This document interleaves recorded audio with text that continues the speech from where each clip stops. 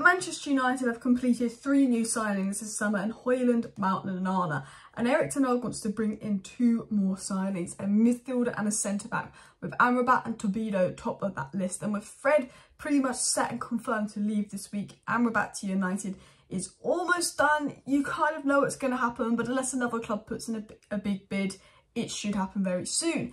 And in today's video, we're going to talk about how Erik Ten Hag plans to line up next season, including the 5 new signings, who Erik Ten Hag wants to sell, who Erik Ten Hag wants to buy. We're going to not include the players he wants to sell, the players that will go out on loan.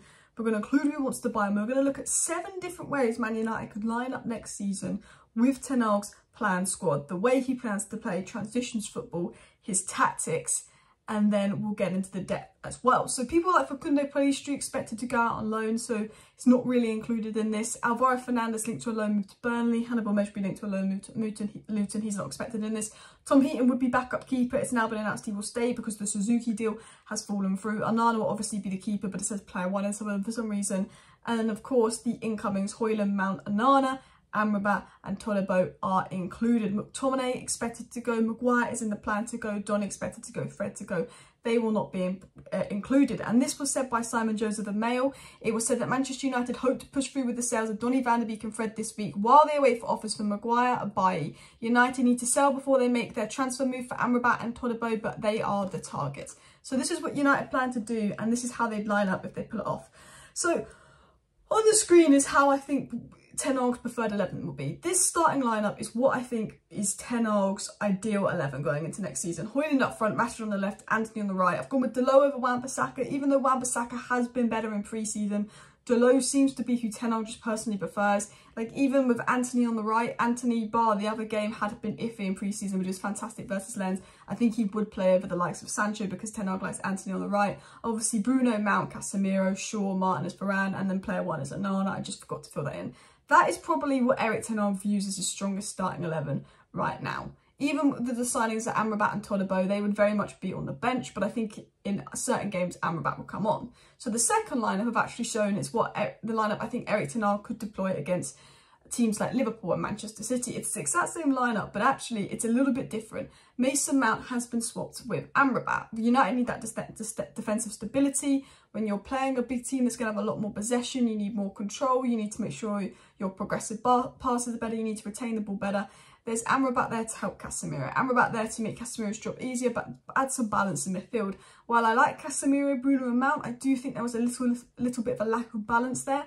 I think Amrabat adds that much needed balance. You could potentially see Mount, Bruno, Amrabat and Casemiro all play together, with one of them being shipped out wide. Not a big fan of Bruno being shipped out on the right or the left hand side, but Erik Ten Hag does like to play Bruno out wide, he likes to play Rashford centrally, but personally I think Ten Hag's strongest 11 would potentially be this against the likes of Man City and Liverpool, where he'd actually replace Mount for Amrabat to add defensive stability, just like we saw most of the games was Casemiro, Bruno, Eriksen, but sometimes he swapped Eriksen out for Fred in certain games and it worked, and I think Amrabat will be that Fred. Amrabat's not going to be signed until Fred comes in.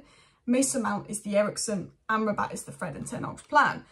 Obviously, there are going to be times we play Mount, Bruno, Amrabat and Casemiro, all 4 midfielders, and I think in that case then Mount or Bruno would be pushed out wide, depending on who plays. It could be Mount pushed out on the left and Rashford playing as a striker and Antony on the right, or it could be Bruno pushed out on the right, Rashford playing as the left winger, Hojlund playing as the striker, and then Mount, Amrabat, Casemiro in midfield 3. I think there's going to be games where you're going to see both Mount and Bruno pushed out wide. Whatever wing they play on will depend on if it's Rashford on the left, Antony on the right, Hojlund up top. But one way I do expect Man United to line up and potentially change it up is actually going to go with a diamond formation. I know Ten Hag will probably stick with more of a 4-3-3, but we actually saw in pre-season he was almost playing like a 3-1-6 formation in game. I could also see Ten Hag switching to kind of a 4-2-2 or at least a 4-1-2-1-2 diamond-like formation, with obviously his same back 5, Casemiro holding with Amrabat, and I'd probably say Mason Mount just above as those kind of 2 8s, but one of Amrabat would be the deeper 8. Bruno playing in that number 10 role, and Hojlund and Rashford as split strikers. And the reason I expect to see this is purely because he said he wants to be the best transition side in the world. We saw in that Lens game how good Man United were in transitions, how it was about get the ball, move the ball forward quickly, a little bit like Klopp's Liverpool. And I think with Hojlund and Marcus Rashford being particularly rapid, we could see this. I know Garnacho isn't a striker, but I think Garnacho could potentially be deployed there. Antony could potentially be deployed there. But if there are injury issues, we know Antony likes to get an injury here and there. I wouldn't be shocked if we do see a few games, potentially if he needs to change up, or potentially even against someone like City, Liverpool or Arsenal, where he wants another body in midfield because he wants to get hold of that midfield. I could see Rashford and Hojlund playing as those split strikers as well. Another way that Ten Hag reportedly might line up, and this is something I'm not a fan of, I don't want this to happen, but we know that Ten Hag's going to play Sancho centrally, and I quite like Sancho in that false 9 position because I'd rather Sancho play centrally than Rashford play centrally. I think it's Rashford on the left, Sancho false 9, Antony on the right for me. First game of the season versus Wolves because Hojlund doesn't fit. But another way we might see United line up is Rashford or Hojlund as the striker, but actually Jadon Sancho in the 10 role. When Jadon Sancho was subbed on versus RC Lens, he actually came on in more of an 8-10 role. And potentially he could be in the 10 role with Rashford on the left, Bruno on the right and Hojlund up top. Potentially could even be in the 10 role with Mount on the left, Bruno on the right and Casemiro and Amrabat in behind. You know, there was a feeling that Ten Hag might want to experiment with almost 2 midfielders deep in Casemiro and Amrabat, and then Sancho, Bruno, Mount as 3 8s, 2 wide-sided 8s, 1 central 8, and actually have kind of play a 5. It's almost like a 4-5-1 kind of formation, but very centrally. We know that Ten Hag, in the way he plays, really likes to stretch the width of the pitch and be a transition-based side, and this does not suit what Ten Hag does at all. But it's something that he might change up in formation, something that I don't think I'm the biggest fan of, but something that he could potentially do. The reason Rashford is there at striker and not Hojlund is just because I feel like if Ten Hag's going to pick any attacker, it's always Rashford. At the end of the day, he scores loads of goals as well. So another way that Ten Hag could line up, and this is obviously what we saw versus RC Lens, what Ten Hag currently views as the strongest lineup, and potentially the lineup we're going to see versus Wolves, is just Rashford striker and Garnacho on the left, Antony on the right, Bruno, Mount, Casemiro, back 5 as normal. But we might also see versus Lens actually Garnacho on the bench because he's great for impact, Sancho essentially, Rashford on the left, Antony on the right, because Sancho is better on the left. In my personal opinion, and I think that obviously Sancho has proved he's good centrally. But if we actually look at all the options here on the screen, I'm going to show you the depth, and I wanted to show you the depth because I've said obviously 5 new signings. What's Ten Hag's plan? How will United line up with 5 new signings? And one of the things I didn't really involve was the depth. Todibo, he obviously will come in for Varane. Varane gets injured a lot. He would just fill in that Varane role. He would be a Maguire replacement. United's plan is to sell Maguire, bring in Todibo there at the back. Wan-Bissaka, Delo, I think that is 50-50. That's going to go either way. To be honest, that spot's really up for grabs. I've got Malacia back up left back because Alvaro Fernandez is reportedly going to go out on loan. In the midfield, I've got Casemiro and then Amrabat's Casemiro's backup. Amrabat could also play next to Casemiro, but I've just put Kobbie Mainoo in as Mount's backup. I'm going to see Mainoo as the McTominay replacement.